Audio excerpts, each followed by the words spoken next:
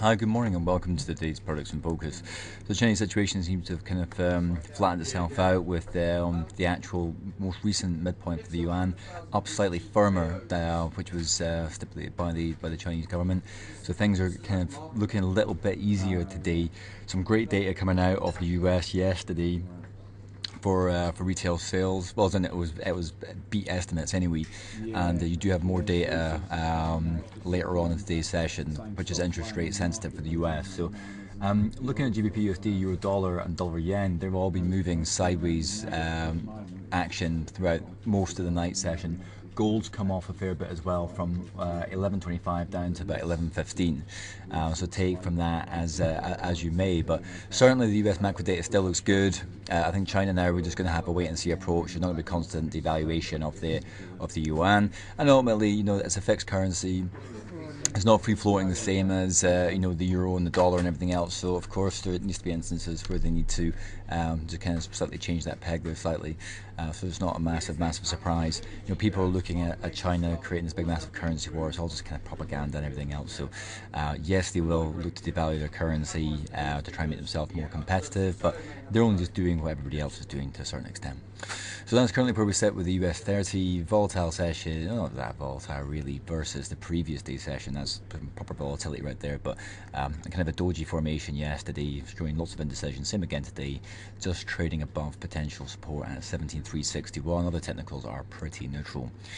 So having a look at the UK 100, because of all the mining and oil and gas stocks that make up the UK 100, pressure is still on this index. So we're trading below potential support at 65.89. Negative day yesterday, slightly negative today, bearish cross in the MACD. Other technicals show extra room for manoeuvre, and that's currently where we sit for the UK 100.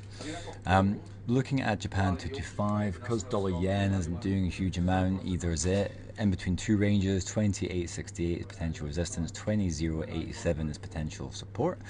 Gives you a flavour of that.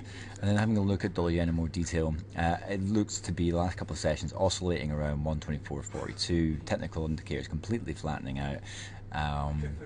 And we're not seeing a massive gain by the US dollar, but we're not seeing a continued slide that we have been for the last number of days. So with the data, if we actually go back to Thursday, you can see the retail sales data right here, how we had, it was expected to be at 0.5, came in 0.6. It's not like it's amazingly smashing it, but it's still better than what it was expected to be. And if we then look at today, you've got Eurozone CPI, but you've got this other US data, PPI, due at 1:30 UK time. And I think that's going to be quite keenly watched as well. So looking at West Texas Crude, it's down even more. It's down even lower this morning, below potential support. It was down at 141.32. It's $42 is the potential support. Next potential support is all the way down at $35, to be honest. Crude oil inventories much higher than expected. That kind of caught the market off guard. You see yesterday's candle was about a 3% drop in West Texas Crude. So we're now currently, but we were first thing this morning, below the 2009 kind of crisis point to a certain. I think actually that's not right. 6.5 year lows currently. It'd have to be $35 or less to be below the height of the credit crunch. But just look at the steepness of the sell-off we see in West Texas since the end of June. There, it's dropped about, looks to be about 30%, to be fair. So that's West Texas Crude. Fundamentals not in its current favour. With Iran, China slow down, potentially rise and increase the US dollar. But it's gold now that looks kind of interesting. So we've had these last 3 days of real strong growth, and then a relatively strong reversal yesterday, following on from that stronger than expected retail sales. Having a look at some of the short-term US interest rate markets, they're taking the opposite direction to what they're doing yesterday now. And I think many traders are waiting to get this last piece of PPI data out of the US today at 1:30 UK time to again reevaluate the likelihood of a rate hike in September. Though it does just feel that there's just so many different factors in play right now that September just seems like it would be just way too soon and a little bit unnecessary, but who knows how these things pan out.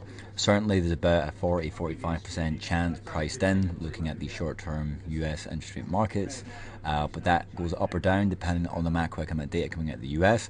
And even though there is a slowdown in China and everything else, the macro data, it's all data dependent, right? And these data events are coming out pretty well. So the next potential support resistance, is still at 1137, but we're miles away from potential support on gold. Normally you would take the tip of this candle right here, which was broken resistance, now acting as support, probably around about 1110. So we're not a million miles away from there. So I'll leave that on there for now and see how gold finishes up later on in the session. So euro dollar managed to keep its head above 1 spot 11, which was potential support. Longer term potential resistance 1 spot 1474. Other technicals relatively neutral, with only the RSI just about to go into overbought territory, but it's not done it yet. And you can see the tips of these candles around about 112.20.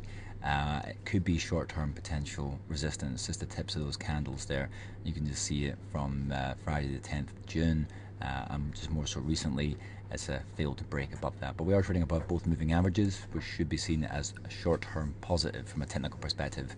And then finishing up with GBP USD, as ever, 1 spot 56 is the level of the day, and it's continuously oscillating around there, and it seems to have been doing it for the last month and a half easily. So you even look at the other technical indicators, they're all very flat. So that's economic data for this week. We fast forward on to Monday, not much to talk about. Tuesday, a whole host of UK CPI and PPI and RPI data, 9:30. So if you're a cable trader, maybe you might be able to break out that 1 spot 56 range. And then if we go on to Wednesday, you've got crude oil inventory. So there's not really a huge amount of economic data out for the next few days to start off the week. So make the most out of the data. And there's no Chinese data at the weekend, which is great because that sometimes causes a bit of havoc on Sundays. But yeah, make the best use out of the data that's due today. So you've got Eurozone CPI and the US PPI data as well. So I can see there's a number of clients and CMC Markets analysts posting some good content on the chart forum. Make sure you make insights part of your layout going forward, and join me again on Monday to find out what happened next.